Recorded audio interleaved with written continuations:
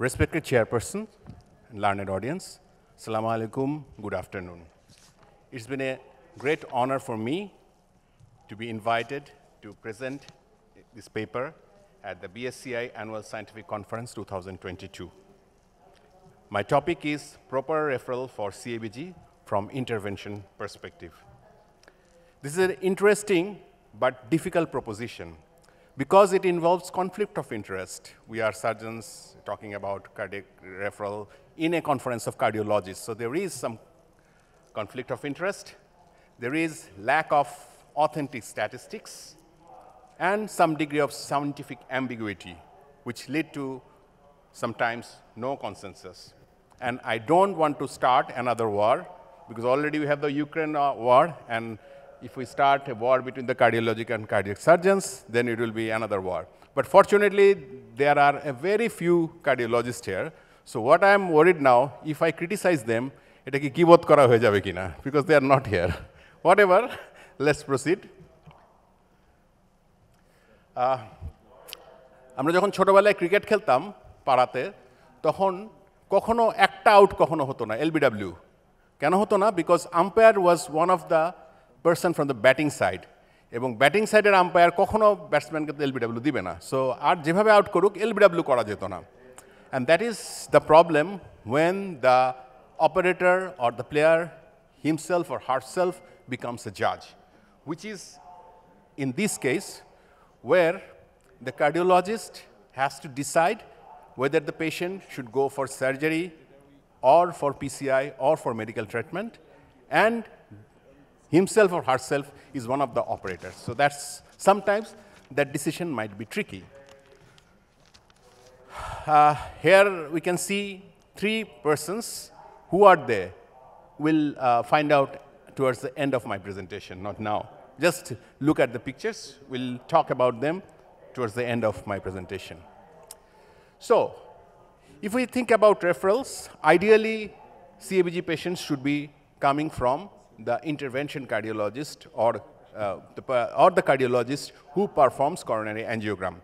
But for various reasons, patients come from other sources as well. That includes non-interventional cardiologists, general physicians, even non-physician well-wishers suggest patients go to that surgeon.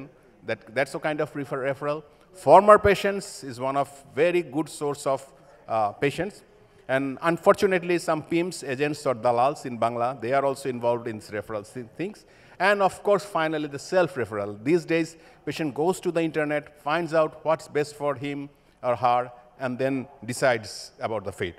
So referrals comes from various sources, but ideally, these should come from the intervention cardiologists.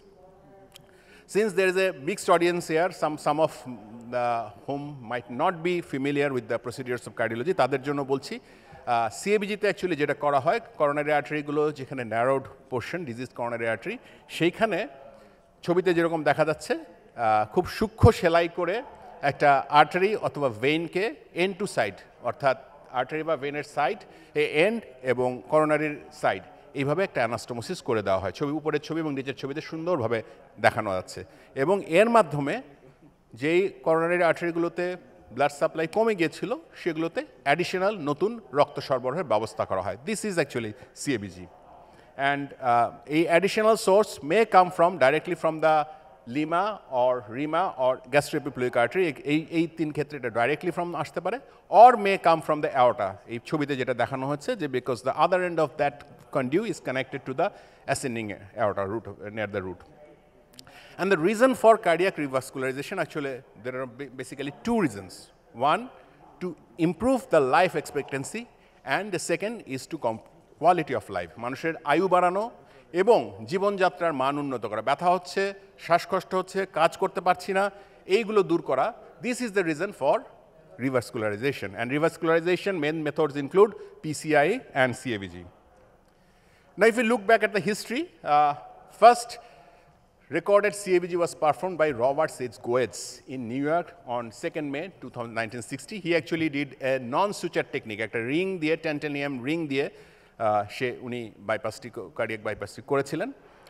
Soviet surgeon Vasily Kolesov was a very famous surgeon, but we didn't know about him because of the Iron Curtain. এখন আমরা জানি যে 1964-এ উনি Soviet ইউনিয়নে তৎকালীন Soviet ইউনিয়নে bypass করেছিলেন। Rene ফেভলারো an Argentine surgeon actually মে 1967-এ এখন যে সবচেয়ে বেশি যে কন্ডুইটে ব্যবহার করা হয় রিভার্স স্যাফানাস ভেনাস গ্রাফট, সেই স্যাফানাস ভেনাস গ্রাফটটা স্টার্ট করেন Rene ফেভলারো।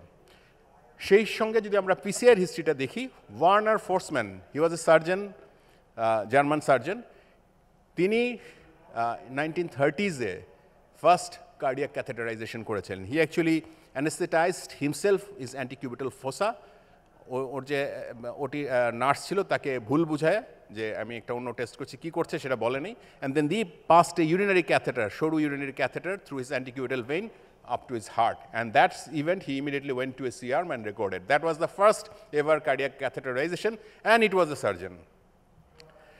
Then Grunzig did the first PCI with balloon angioplasty on 16 September 1977, and the first coronary stents were deployed in the 1986. There are several trials which compared the outcome of PCI and CABG. One of those were freedom. I can show many. There are many, and there are some controversies as well. But the major ones, one of those are freedom trial, which basically depicts that for diabetic patients, CABG has a much better outcome than PCI. Then if we go to the syntax trial, here again, you can see if the syntax score is low, then the difference between outcome of difference between PCI and CABG comes low. But as the syntax score goes higher, the difference goes higher. You can see the worms. But the second most important thing is, you see even with the low syntax score, during the first 2 years, PCI had an advantage.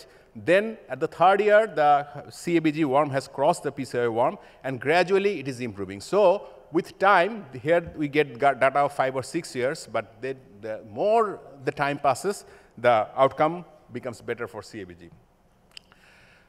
There are very few studies comparing CABG and medical treatment. One of those is here. This is Stitch trial. Here again, it shows that this is not a big trial, it's a small trial, but here it shows the superiority of CABG over medical therapy. You may think that I am biased, but I want to quote something straight from the 2021 SEC AHA-ATS guidelines. They're given 10 take-home messages, and I have quoted 3 from those. Number 3 message is, for patients with significant left main disease, surgical revascularization is indicated to improve survival relative to that likely to be achieved with medical therapy. Okay, surgical revascularization. And if you go to message 4, it says that surgical revascularization may be reasonable to improve survival. A survival benefit with percutaneous revascularization is uncertain. This is they are talking about left main cases. And number 9 message is that revascularization decision in patients with diabetes and multivessel coronary disease are optimized by the use of a heart team approach. Patients with diabetes who have triple vessel disease should undergo surgical revascularization. Percutaneous intervention may be considered if they are poor candidates for surgery. So these messages, which are actually messages from cardiologists, not from the surgeons, they have clearly mentioned various cases where CABG is superior. And here we can see, in brief, এখানে যে সিনারিওগুলো দেখানো হয়েছে, 1 or 2 vessel disease without proximal LAD ছাড়া বাকি সবগুলোতে CABG is class 1 indication, but for PCI, they are not. And the last word about all these studies we have mentioned that all these studies are primarily performed in patients with more severe CAD, and PCI was primarily performed in those with less severe. Second is all trials are conducted by patients without previous PCI.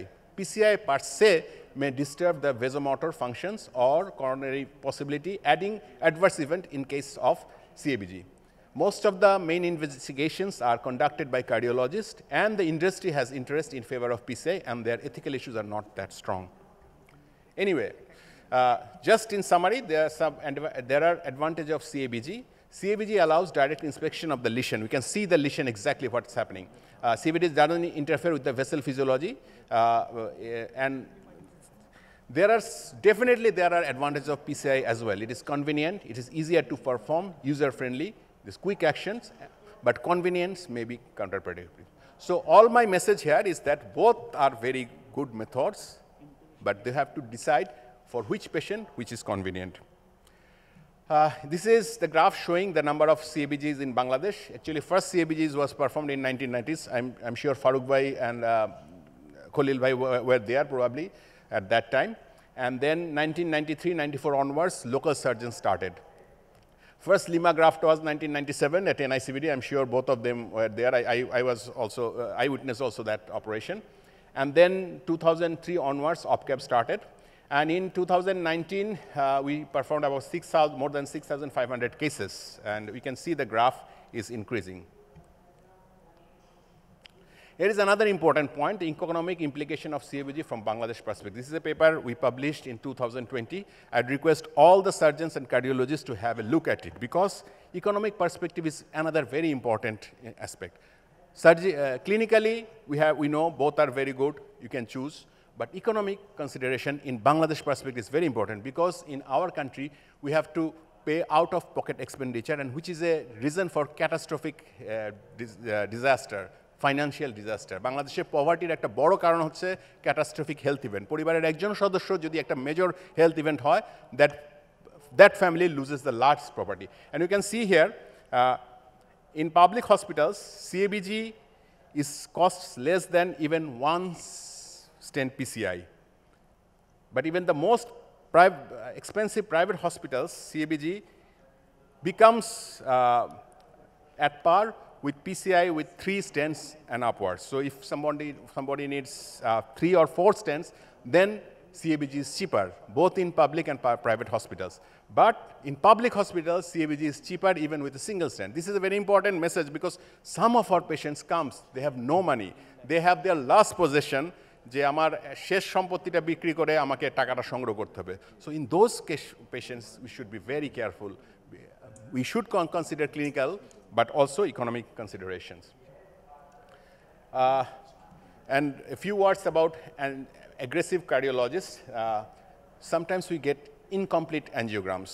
The Lima is not demonstrated, about which for us becomes difficult to decide.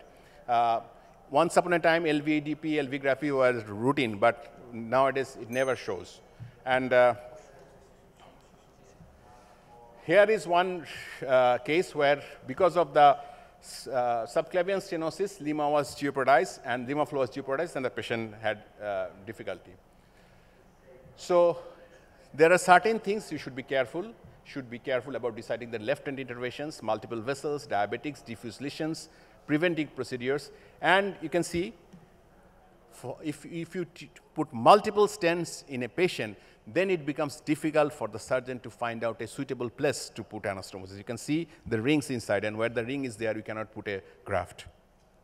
I'm being fast to conclude the session because we have to have a team approach. We are friends, we are not enemies. So we have to work together, and everywhere there is a team approach.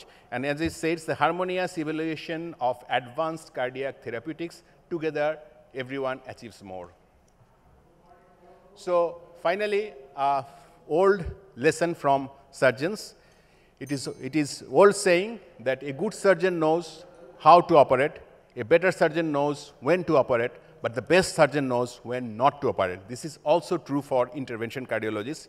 You have to know when to do, how to do, but you also have to do when not to do. So towards conclusion, regarding proper referral of CABG, a global approach should be there, considering the clinical, ethical, economic, social, and other factors. That all should be taken into consideration. Not just that there's a patient has this and I decide. Secondly, knowing your limitation is important. What I can do, what I cannot do, knowing that is very important. Counseling is very important. If we counsel a patient, আপনার বুক কেটে ফেরে এখানে nobody will go for surgery. So you have to convince him if you find that this is better for the patient, the surgery is better. If you find that PCI is better, no problem, convince him. But if you find that surgery is better, you have to counsel the patient that way. Otherwise, no one would like to open his chest. This is a very important lesson for all of us. And coronary angiogram should be completed. As I said, very frequently we find CAG done. Once it is decided there won't be a PCI, they don't bother to complete the, I'm not saying everyone, but it's not that insignificant as well. Even Lima ta ponto dekhanor proyojon mone kore na, but showing Lima is very important. Otherwise, patient take arekbar CAG korte hobe, othoba same cardiologist er kache abar pathate hobe, which is very embarrassing for all of us. And finally, let's make a formal or informal heart team. So আমি শুরুতে বলেছিলাম তিনজনকে পরিচয় করে দিই Warner ফোর্সম্যান যার কথা বলেছি who is the surgeon who did the first cardiac catheterization. He invented cardiac catheterization. Second person is Andreas Grunzig. He is the first person to do the balloon angioplasty. And the third person is René Favaloro, the Argentine surgeon who used the saphenous graft. And the unfortunate event is René Favaloro, he became bankrupt because of financial reasons and ultimately he had to commit suicide. Very sad incidents. So unless we're careful about our financial sides and our patients' financial sides, we might end up catastrophe.